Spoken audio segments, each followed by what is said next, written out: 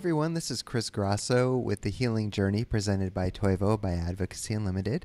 And I'm very excited today to have my guest Sandra Marinella with me. Sandra, how are you? I'm doing great. Thank you, Chris. It's great to be here. Thank you. So I just want to read your bio very quickly before we get into discussing your new book, which I'm very excited to talk to you about because I know it's going to resonate deeply for many, if not all, of our audience today. But before we get to that, Sandra Marinella has taught thousands of students and fellow educators, presented dozens of workshops at the Veterans Hospital Phoenix and the Virginia Piper Cancer Center, Scottsdale, and is expanding into a variety of health and wellness settings. She lives in Phoenix, Arizona. Her website is www.storyyouTell.com. And for anyone listening or watching, that will be linked. So if you missed that, we'll have it linked right up on the page for you. Sandra, again, thanks for joining me today. My pleasure. Thank you. Yeah, I'm really excited to talk to you about this book because we were briefly speaking before the interview, and I'd mentioned I've written a couple of books myself, and it was almost haphazardly that they became books. I started writing as part of my own healing journey and sharing with various websites that accepted unsolicited material. And next thing I know, I'm being introduced to a literary agent and a book deal and then another one, and now my third book's coming out. And it's just been incredible to me that what a cathartic experience it truly has been, like sharing this story in a very candid and intimate way.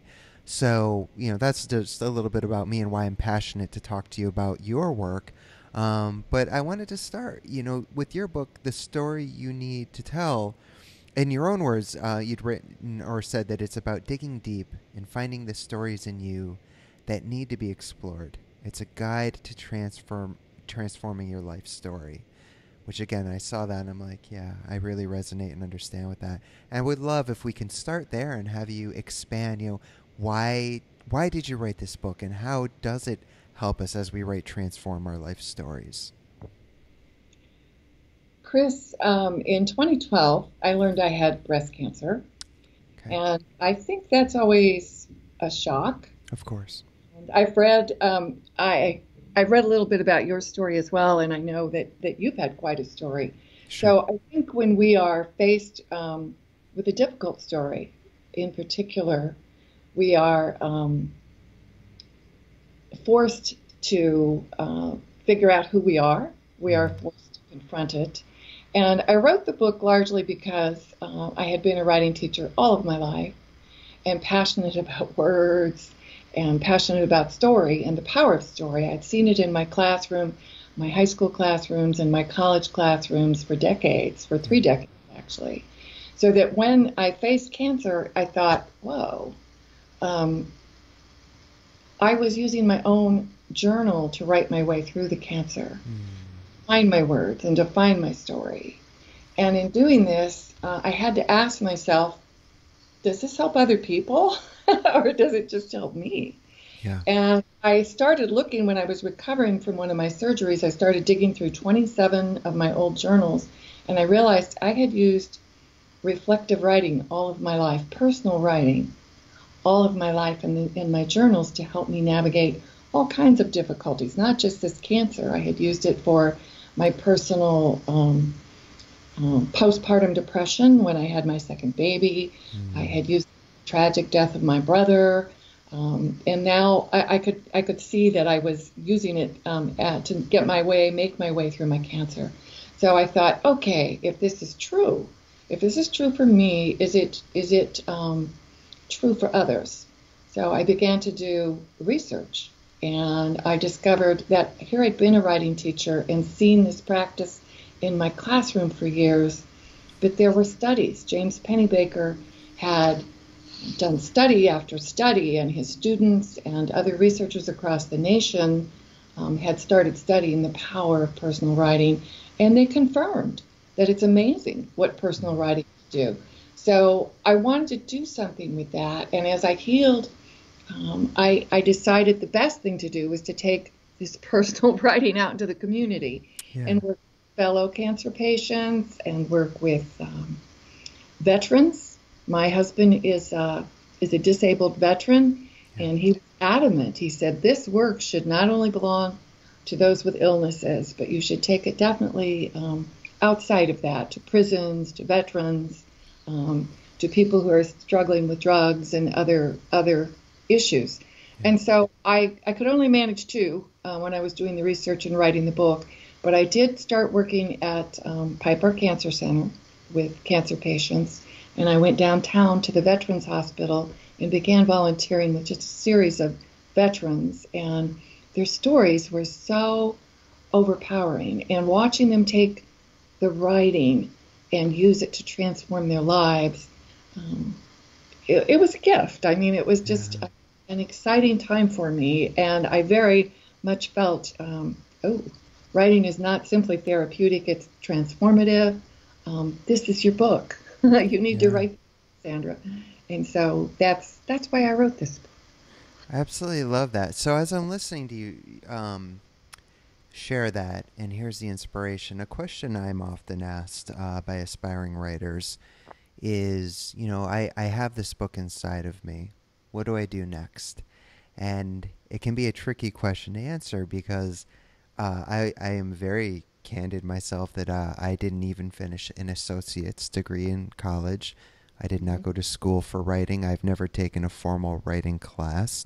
I literally, very similar to what you were saying earlier, was I started writing about experiences I had had in a way that all I wanted to do was help others to potentially avoid even one, if not all of the pitfalls that I continue to fall into.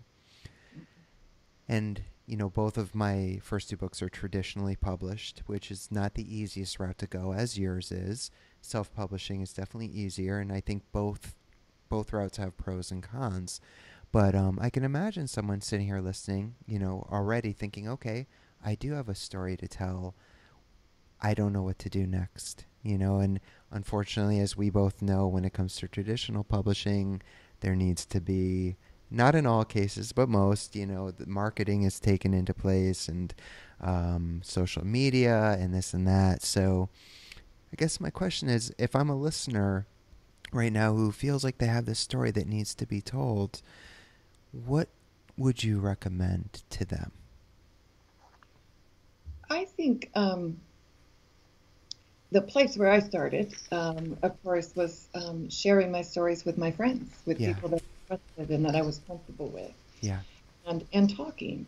I think we all have stories, and they're not necessarily all bad stories. I mean, we obviously need our stories to define who we are, and we want to pull those out of us and make sure that they're stories that we're happy with, because we have a lot of power over story. Yeah. So as if I were someone starting this writing process, I would start by sharing stories with friends, by telling stories, by talking. Oftentimes writers come to me and say, I'm blocked, I can't write, and I start talking with them and asking them questions, and boom, the stories are all over the place. Right.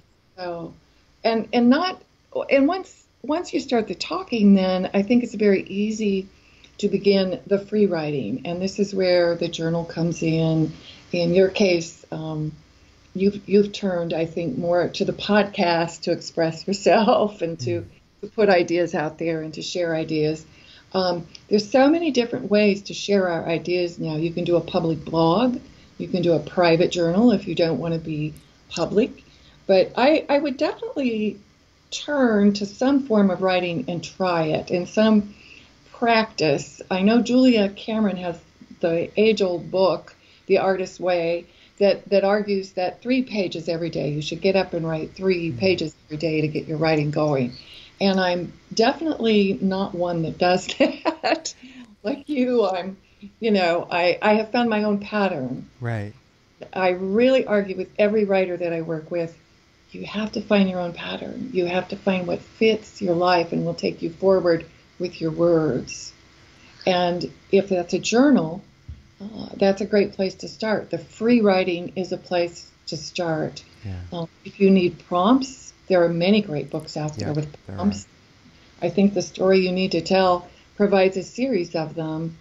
My goal was to be able to guide people who were out there on their own, struggling, and trying to figure out how do I get through this illness or this loss or this difficult breakup in a love relationship, whatever difficulty or trauma you're experiencing, there are prompts to kind of guide you so that you can write about them and see if you're comfortable with them. But my biggest idea here would be that everybody can find a writing pattern. I'd be interested in knowing what yours is, Chris. Well, so here's what's interesting, Sandra, is I love what you said a moment ago about, and I apologize, I forgot the woman's name, where she says, right, was it 3 pages or 3,000? Yes, Yeah. Julia Cameron's Yeah. classic book. And I've heard different suggestions from different writers, many of which I deeply respect. But what I have found is I have to be true to myself. And I liken it to I'm a musician before a writer. I grew up, I taught myself how to play guitar, just like writing. Like I said, I've never taken a writing class. I never took a guitar lesson. I Right, right, self-taught drums. So when I would start writing my own music, I would find it would either flow and I would just be in that flow state, mm-hmm, or it wouldn't. And I would be forcing it and I would get frustrated and I would just end up like, throwing my guitar down and walking away huffing and puffing. And I found the same thing happened with writing for me. Either it's going to just come out naturally and flow, or it's going to be forced. right, And I actually was giving a talk to my old high school. I gave an all school assembly last November, and then I was fortunate to be invited to their the literary classes that were being taught. And I'll never forget, at one point I said this. I said, I know that some teachers will say you have to write, 1,000 words a day or something, no matter what. And I right. say, no. I say, if you do not feel moved in your heart to write, then do not write. And I remember the laser beams from the teacher's eyes. And I said, unless you're in high school and you have a teacher you have to answer to. And in that case, you write 1,000 words a day. But so no, that's my thing, is that Right. I can't force it. Like I see both sides of it. I understand why they say that. I could see why, being a guitarist, if they say practice for 20 minutes, these scales every day, you'll be a better guitarist. I am sure that that is true. But part of me has a hard time with that because it feels very forced and inauthentic. And Right. um, so that's my end of it. I write when I feel compelled to. And there have been times literally where I will go 3 or 4 months and not write a single word. And there will be times where I will write for 3 or 4 months straight, almost without stop. Right. So, yeah. How about yourself? I usually go to a cafe every morning because if I Love don't, that. I I start doing the wash or the dishes, the Sure. things that will eat the day away and Yeah. take the writing right out of me. So I usually go to a cafe and I hide there for 2 or 3 hours. And I usually tackle a writing project. But when I have an issue or when I have a topic that I think is important to explore in my life, my brother and I were having an interesting conversation when he came last week, and it was about the suffering in the world, and it was Mm. really upsetting him. And I found it very, very helpful to go into my journal and explore, my response to that. And I plan to share that with him, but I needed to wade through that in my own mind. I needed to reflect Right. on it. And when he was shooting these hard and difficult philosophical questions at me, I had no answer. I had to think, and that's for me, that is the amazing value in writing, is that we can take our thought processes and we can reflect, we can pull them down and we can use them. So I do probably tackle my journal one or two, sometimes 3 times a week for maybe 20 minutes. But if something like the discussion with my brother is powerful, I can find myself using my morning writing hour to really explore and think about that. And sometimes that'll turn into an essay. Yeah. But I Yeah. do try every morning to start with my writing. I see myself as a writer. Yeah. But having taught thousands of students, I think the pattern is just so different for each one of us, as you Right. elaborated. And the goal is to find the one that fits you. Right. Yeah. Right. And I think that's why you mentioned me doing the podcast is I find at times I don't feel like I personally have much to say as far as writing. I'll still teach and I'll do workshops, but I am a student just as much as a teacher. When people call me a teacher, it makes me feel weird. Like, I feel like when I lead workshops, which I'm always honored to do, or I speak at festivals, and not to be cliche, because I mean this from the bottom of my heart, I will speak to people there and learn probably more from them than they did from me. Oh, So, absolutely. That's a yeah, beautiful statement. I really like that, Chris. I'm gonna jump right in on it because go for it. I always felt so honored to be a teacher because I was really the student. I was Right. really, you're really there. I think if you're doing the kind of teaching you should be doing, you're learning. You're learning with your students and you're helping them Exactly. explore and open up in new ways. So I love that you said that. I think that's very, very true, that remaining a student as much as a teacher is critical. Yeah, it has been for me at least, and it keeps myself in check or helps me too. But that's why I'm so passionate about podcasts, is because this is a great chance for me to learn from you or my other guests. Like, we have a nice conversation, I share a little of my experience, but I absolutely adore learning from people whose work I respect, who are out there in the world with heart, with integrity, trying to really serve humanity in a way that is going to help us heal. I mean, the subtitle of this book, when I read it right away, it touched me deeply. Writing to heal from trauma, illness, or loss. Aside from the work I do in my own writing and speaking, I work with a nonprofit in Connecticut called Toivo, and that's what we do, not just with writing, and we do offer writing classes, but we also go into the jail cells, in the psychiatric hospitals, and just a number of different facilities, as well as hold courses, always free or donation based, to offer these modalities to people that need them, that don't have access to them. And that's why this book deeply resonated with me, is that I feel like it's very accessible to literally anyone. You can pick this up and it's going to like get you on that path. If you feel called to write to heal, here's your book. So I guess my next question is, yeah, no, really, it's a wonderful book. Can you give an example of maybe a story you need to tell? I mean, I believe we all have one, but if you have an example, that would be wonderful. Okay, I don't know why it keeps resonating with me that even good stories are stories we need to share and tell. I don't know why I keep needing to say that lately, Yeah, but in my writing for so long, I was so focused on very riveting, very traumatic stories, sure. and those, of course, are important to tell for psychological and physical reasons. We often take difficult experiences and bury them inside, and they become unhealthy for us. So, one of those stories that I saw in the course of writing this book is the story of Matthew Goldie Goldston. And he is a veteran from Afghanistan, and he had been overseas in 2009. And this was his first experience with constant firefights, living in the midst of war. And he was truly traumatized by this experience. And when I put out a call, when I started writing this book, I wrote an email to the veterans I was working with, and I said, "Are any of you willing to talk with me one-on-one and tell me this, your stories?" And so I began meeting with Goldie at I think it was in Applebee's. We began to meet about once a month and share his stories. And it was amazing, the things that he had been asked to do and the things that he had experienced and the trauma that he had undergone when he was at war. And he had gone off to war. His wife had stuck this little green journal in his backpack. And she said, "You're going to need this. You don't know this, but you're going to need this." Wow. And so he took it with him. And he did do some writing.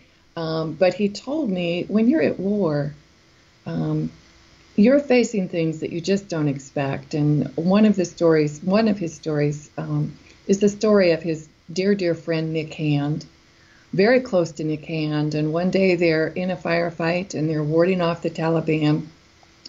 And Nick calls out his name, and Goldie turns to Nick. And of course, Nick has been shot in the head and is falling into the arms of Goldie. And Goldie said, "Whoa, that was the beginning. That was the beginning of my PTSD. How do you cope? How do you deal with the death right in your arms of one of your dearest friends, somebody you love, and you're supposed to buck up and take your rifle and keep fighting? So Goldie said it was really, really tough. You were asked to buck up and bury these things inside. Yeah.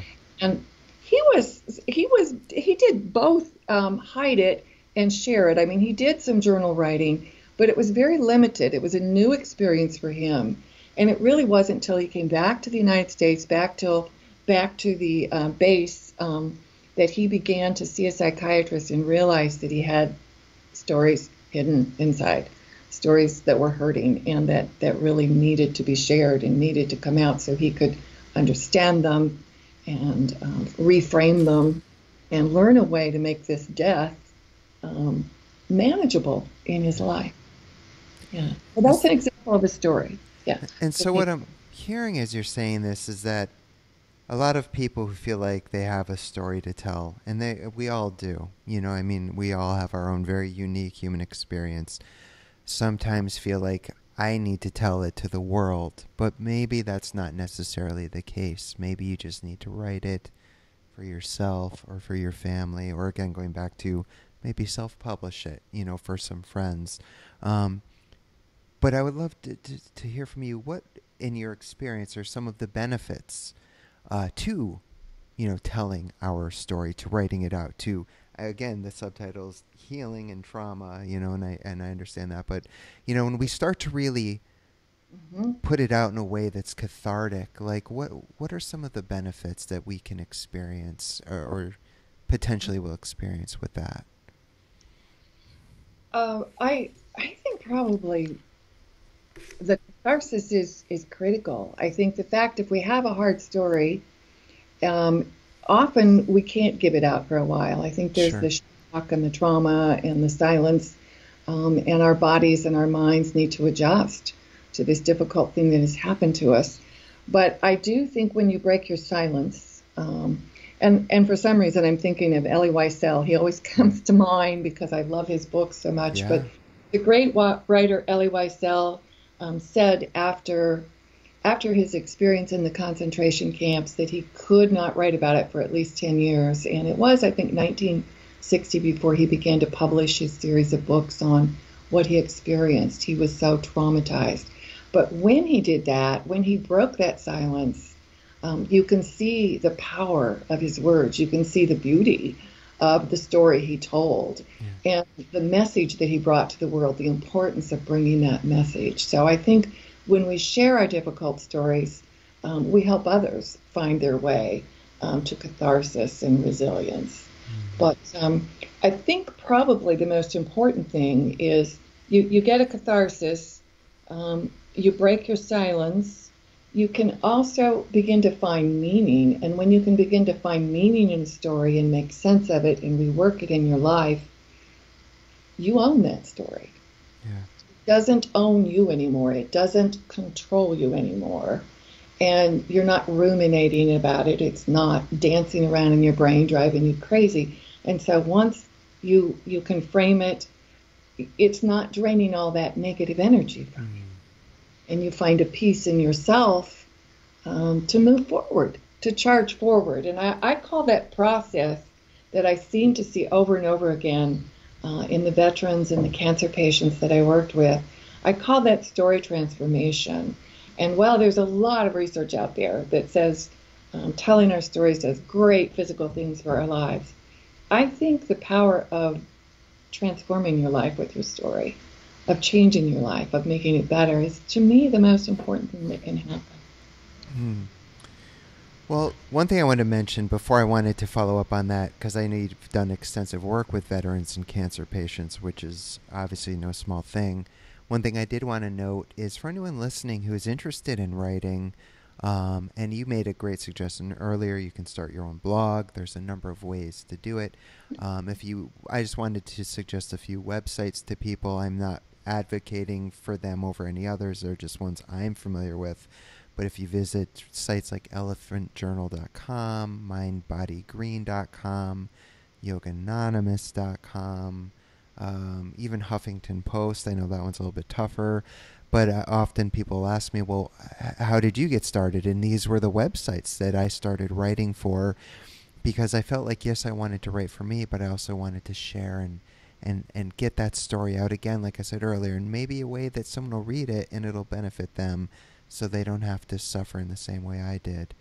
But you were mentioning, so I just want to put that little caveat in there in case anyone's wondering of some outlets.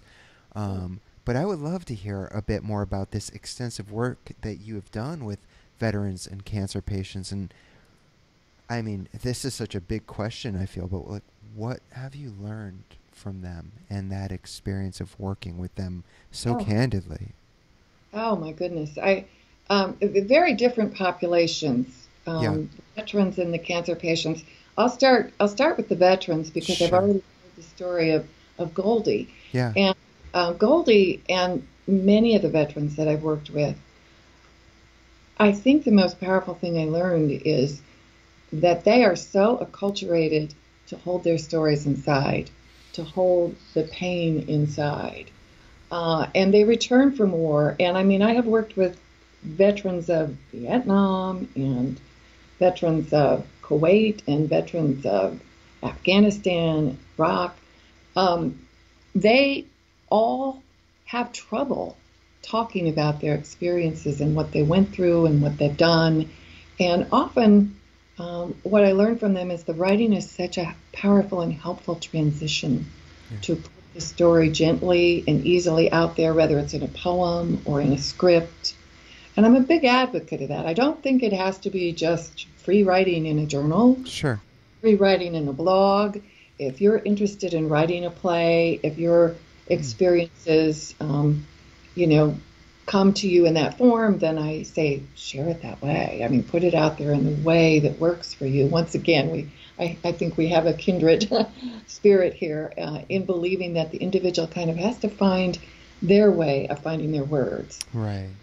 Um, so I was really shocked, and a couple of the veterans that I worked with told me they had actively thought about suicide. And of course, I did some research for my book and found out there's 18 to 22 veteran suicides per day, and it's not helpful thing. No, you know, they have been acculturated to hold this stuff in, and we have to break that cycle. We Yeah, really. yeah, I hope that the book will resonate with veterans for that reason, because it's certainly a guide to help that process change. You sure. know. Now, cancer patients, um, I would love to tell you just a little bit about a personal story with one cancer. Yeah. Would that be okay? You don't have to ask. I would love to hear it. Okay. When I started this journey, my surgeon said to me, Sandra, I would love for you to work with Jennifer Camposano because she's 32 and she has stage 4 cancer. She probably does not have long to live. She just had a baby, and she would very much like to leave her story for those people she loves. And so I began working with Jen, writing her story, working to tell her story. And she was already immersed in the power of words. She already understood that she was possibly facing death and that she wanted to share her story. So she had started a very public blog, partly because people were asking her all the time about her current situation, and she couldn't return all these phone calls, and also because she just felt it might help other people in the same circumstance. So she started this blog that really resonated with the community, and I followed her blog and I worked with her, and we began this long journey of 3 years together going to chemo every third week. Hmm. And she had reoccurrences and drug problems, and the struggle went on and on and on. But Jen has survived her cancer. And I look at her and I am amazed. And I still meet with her frequently. We still talk, but she's no longer in chemo. And we don't know. Her cancer could come back, but she seems Sure. good. And the thing I learned from her is I would sit in chemo and I would say, Jen, how are you doing this? And she would talk to me all the time about This cancer does not own me. Mm.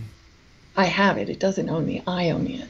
Mm. And she navigated this very difficult journey with such beauty and with such positive words and such upbeat attitude, always hanging on to the things she loved, her family, her friends, her Mm-hmm. writing. She's finished a book on her cancer journey. And just the power, I think I learned from her that you can be in the middle of this life storm, this tornado, and you can choose to step into the middle and really live fully. Yeah. Because she did that. And I can't tell you how many days I wake up and think, I'm going to be just like Jen today. I'm going to live in the middle of the tornado and That find the. that's incredibly beautiful, and I say that because it makes me think of well, I know a number of breast cancer survivors, thank God, and one of them is a dear friend of mine. Her name is Kate Bartolotta, and I remember she had written about her experience, and what she wrote has forever changed the way I experience illness in my life. And I've been going through some personal stuff myself that I'm not going to get into today because I literally just found out this week. But I will tell you what she said about her cancer is that most people, there's the F cancer stickers and all this angst against cancer, and I get that it takes our loved ones and it's tragic and horrible. But she made the decision that I'm going to love my cancer because it is a part of who I am, and I'm going to hold it in that reverence and that respect that I would hold any other part of myself. And I just remember reading that and like I teared up. I'm like, that is such a beautiful sentiment and It is statement. beautiful. Jen said to me at one point that she went to a support group, and she said it became very clear to her that there were those people who were determined to survive cancer and were talking positively, telling stories of how we're going to live and what we're going to do. Yeah. And then there was the other group that just said, when I die, all the time. And she said it was so shocking to her that people would choose to view their cancer as something that owned them and would take them away Right. no matter what.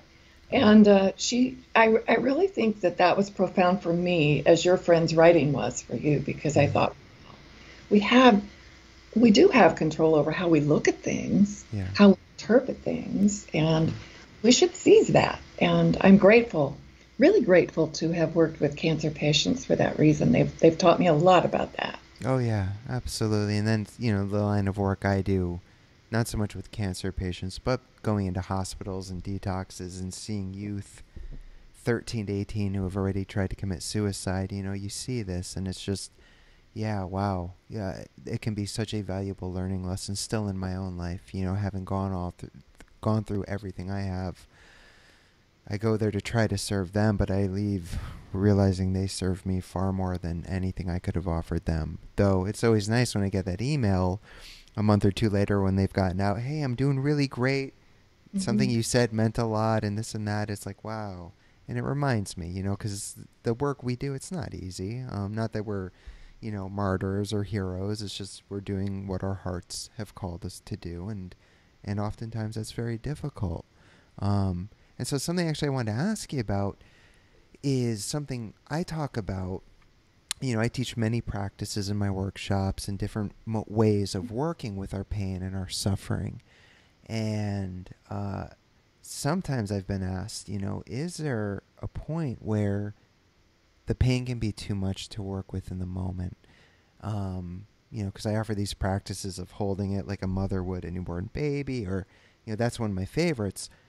But, my answer every time has been absolutely, I do believe there are certain times in life where the most compassionate thing we can do, which is counterintuitive to what most of us have been taught on the spiritual path, is instead of leaning into that pain, allowing ourselves to walk away and put some space between it. Whether that means turning on a comedy, going for a walk, getting ice cream, turning on one of your favorite songs really loud. To me, those can be much more compassionate acts than sitting with it in that moment. So that's just my 2 cents, and I say that to say, yes, come back to it when the space is, been there and it's settled. But I Mm-hmm. do believe sometimes it can be too much. So do you feel like there are times where it can be too much for a person to not write in order to heal. Are there certain scenarios where you think maybe they should take a little space or time? Oh, absolutely. I think, as I said earlier, I think the first stage in our shock is it's trauma. I mean, we're just traumatized, Yeah, and I think our brain is perplexed and confused and having to absorb something that we don't want to absorb.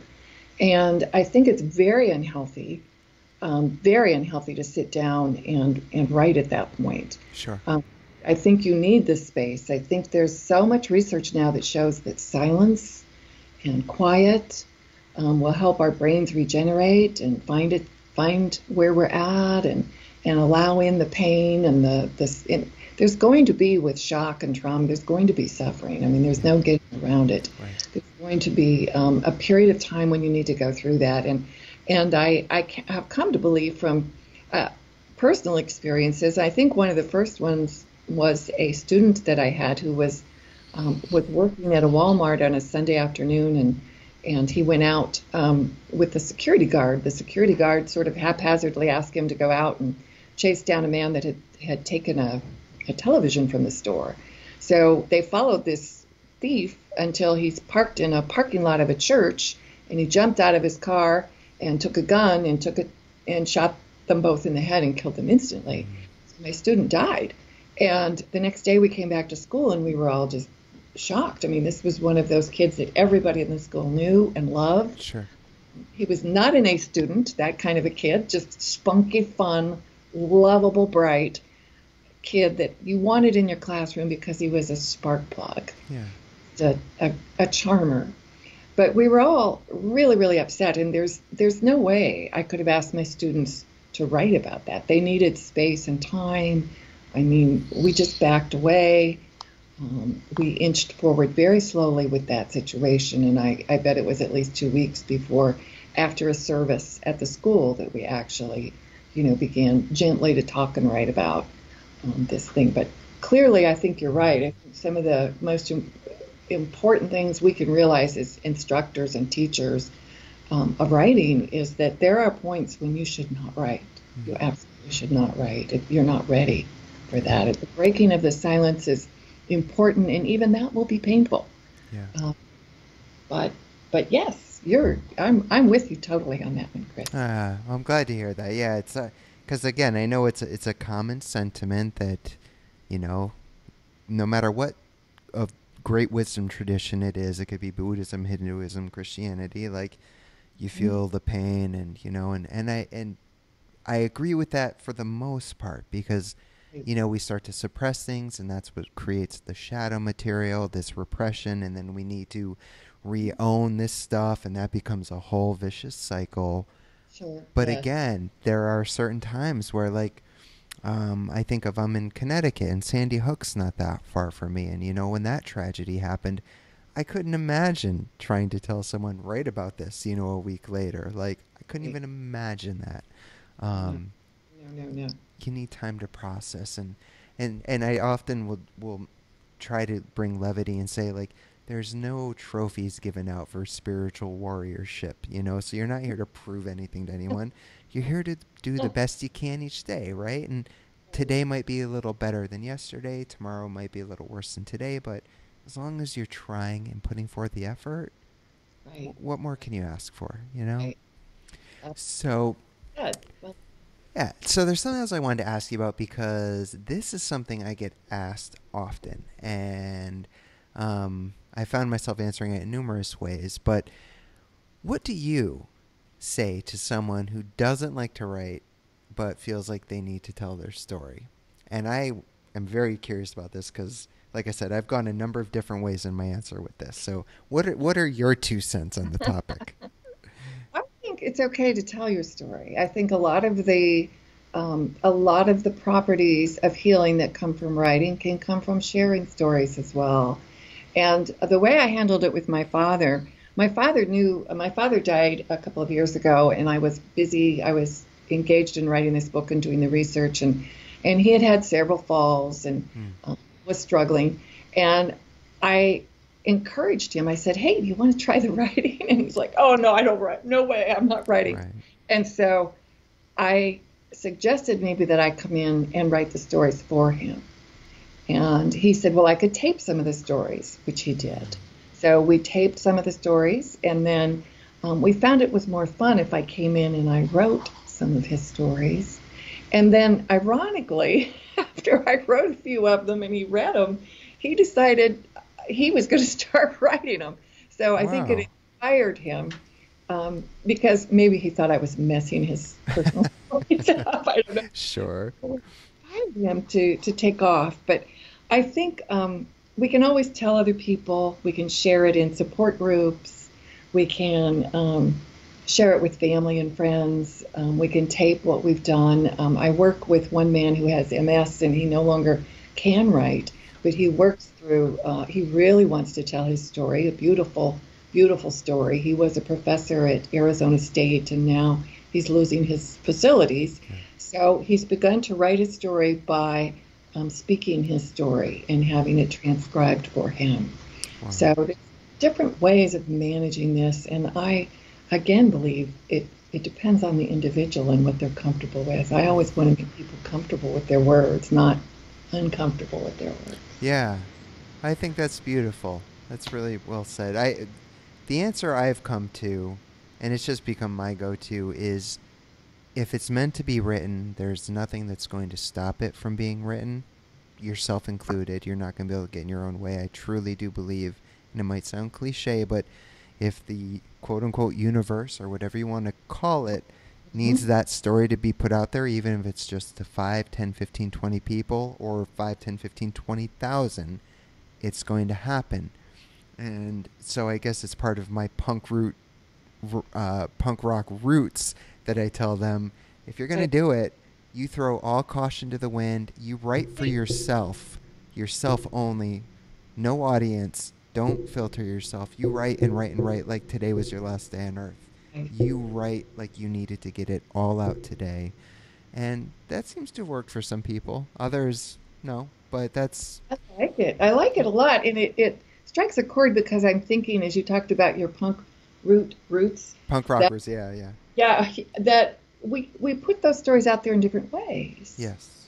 We can put our punk rock out in story form, or we can paint, or we can. Yes. There's so many different modes and ways. Yes. I have never forgotten when I was in my 20s. I had a friend who dragged me to a retrospective of Picasso's artwork. Cool. And I was not into it at all. Yeah. But by the time I walked out of the retrospective, I was like, whoa.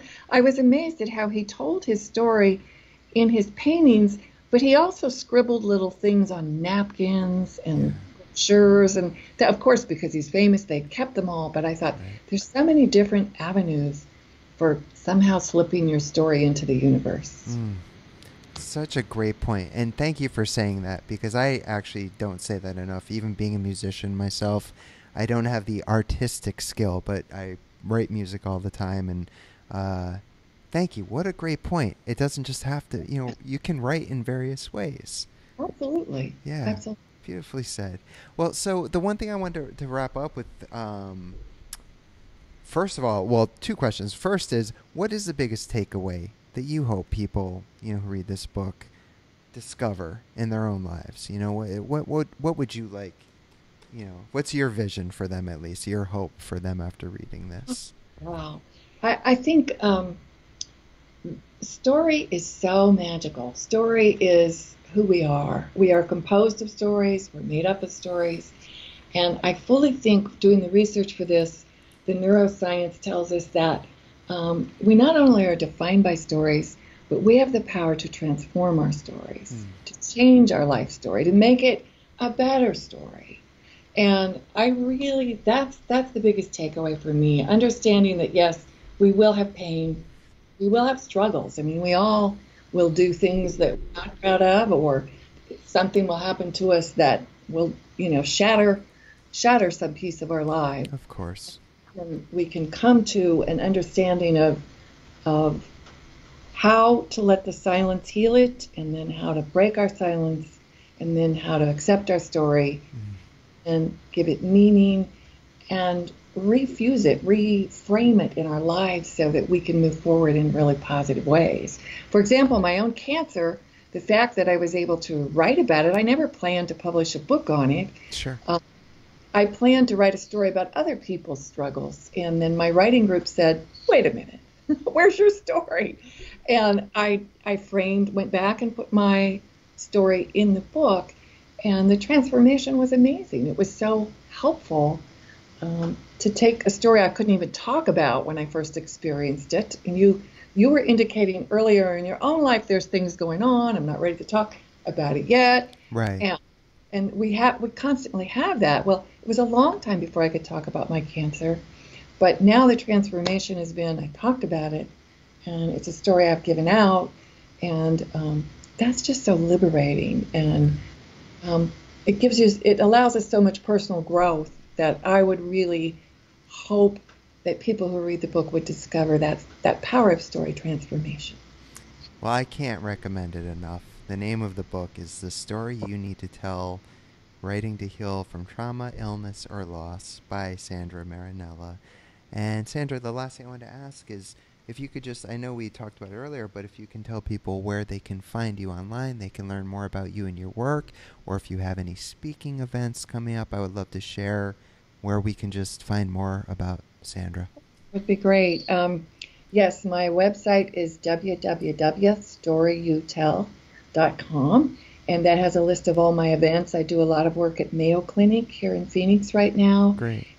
I'm doing a lot of workshops through Changing Hands Bookstore. I love the work, and I'm so glad that you are doing the same kind of work. Really, you are. We share that. It's powerful. Yeah. It's powerful stuff. We need a revolution here.